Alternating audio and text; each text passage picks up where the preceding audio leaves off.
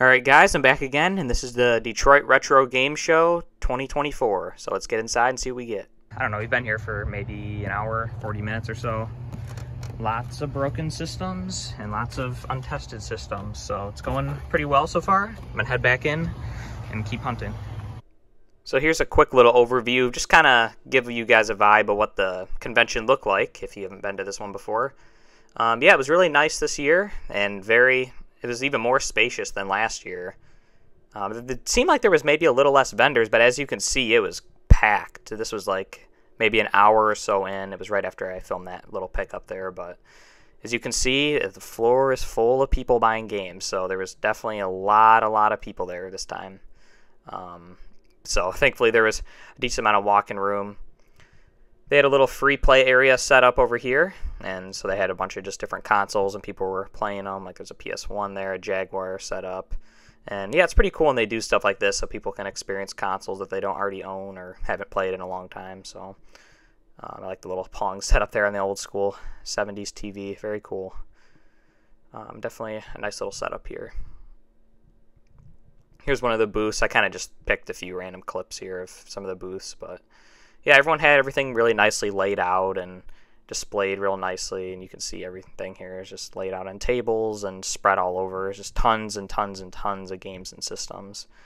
If you guys haven't been to a game convention before and you collect, you really need to make it a point to go, even if it's a decent amount of traveling. It's just really fun to hunt through this stuff and see a lot of cool things you've never seen before. So yeah, let's get on to the pickups. Okay, I just got back home from the Retro Game Show in Detroit, and yeah, it was pretty fun. It was pretty successful this year. Not as much as last year. If you guys haven't seen that video, go check it out. But yeah, still a pretty good success. I wasn't expecting to get as much this year. I really didn't want to because I just got so many big lots lately. I really should not be buying this stuff, but I can't contain myself when I see this stuff, so we gotta buy it. So I'm gonna kind of go through everything here and just quickly show you guys kind of what I bought. One mentality I do have, just like I think I explained this in my last video, but when I'm at these game shows, it's really hard to get deals on games. This is a tip for like the resellers out there.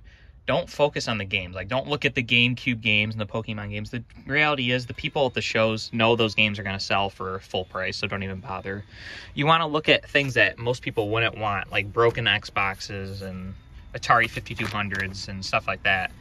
Just because they're not as popular and they're bulky and the sellers just want to get rid of them and they don't want to bother repairing them. And if they don't sell online, like we were talking to some vendors there that we knew, this stuff, broken stuff, is really hard to move at these conventions and at game stores. It just does not sell. So basically that's kind of the mentality I had this year, is just to kind of buy the junk nobody wanted.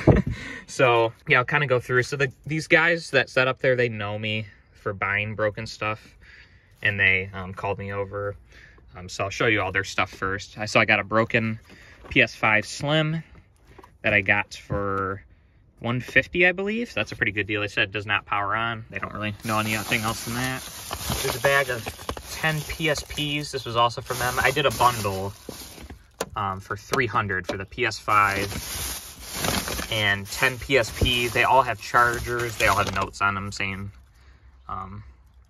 yeah, dead UMB, so this one must not read games. So yeah, a bunch of broken PSPs.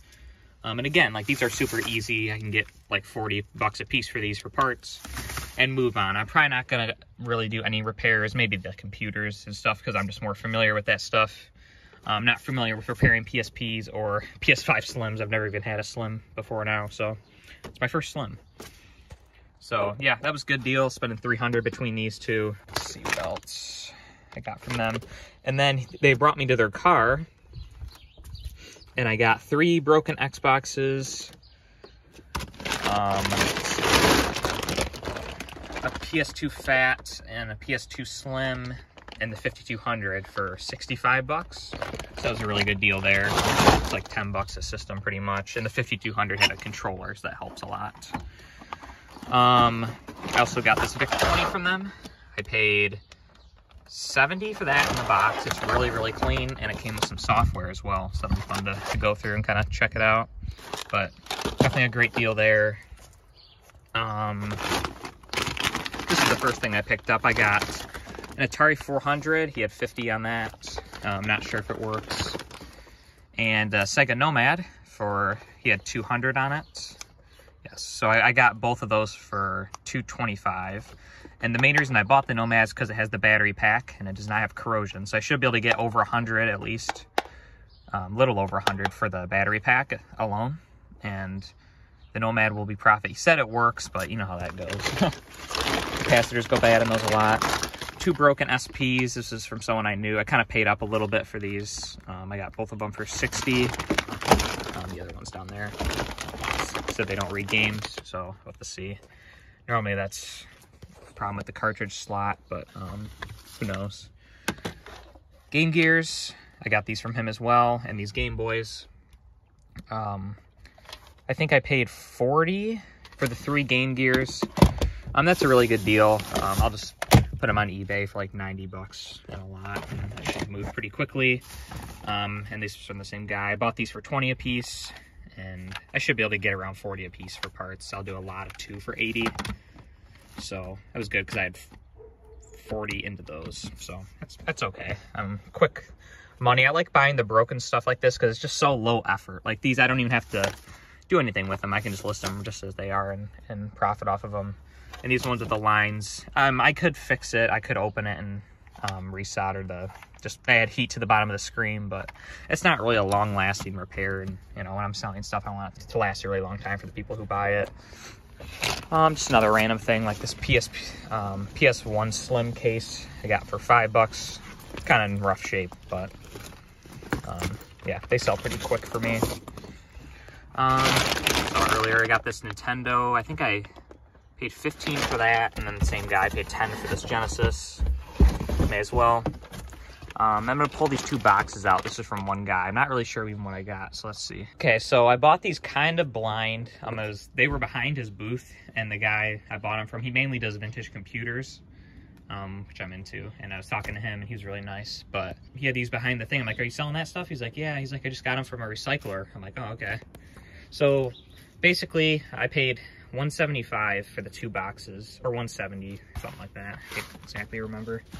But right away I saw there was 4 N64s, and 3 of them had expansion packs. So I mean, that alone is, you know, 150 bucks all day long. There's a copy of Banjo-Tooie.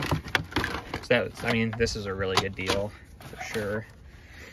And then just a lot of cables. Like here's a Namco or a Hudson like 4-player adapter for Super NES. That'd be like for Bomberman. A bunch of random controllers. Sony. I'm not even sure what this is. It's for PlayStation. Or no, it's not. I don't know. Maybe for a camcorder? Not sure. But a lot of random stuff. Atari joysticks, Atari paddles. Namco plug and play. Ooh, nice. GameCube link cable. It's worth like 25 bucks. OEM GameCube controller. A lot of good stuff in here. Just component cables, but let's make sure these aren't for the GameCube. Doubt it. Really tangled up, you guys. Looks like they're for Xbox. Here's one of these Xbox little S-Video boxes. Those are pretty cool. Get these cables out. Let's see what they are. Oh, they are OEM PS2. So those are probably worth like 30 bucks. Cool. So yeah, really good deal here. Dreamcast controllers, there's an Xbox hard drive, Clear Blue DualShock 2. Just a bunch of good stuff. So yeah, I know it was quick, this video, but that's basically it. So just like I said before, if you're going to these conventions and you're not looking for your collection, you're really just going there to try to find some stuff to sell, I really recommend you look at the weird things that the sellers don't think they can sell, or that they're just, the markets they're in, like this stuff just isn't good locally at all. Like if I was to sell this a lot on Marketplace, I would not do well at all. I mean, maybe this one I would, but like the rest of this stuff, it would be, I would not even get my money back. So you really got to sell online for this kind of stuff. And that's kind of what you want to take advantage of. You want to find things that you can do better on online that these people that own stores can't do as well on. But yeah, either way, guys, it was a really good show. I enjoyed it. Very roomy this year, as you could see in those clips before. There was a lot of people there. They had the VIP passes, but apparently, which I did not do this year. I did it last year.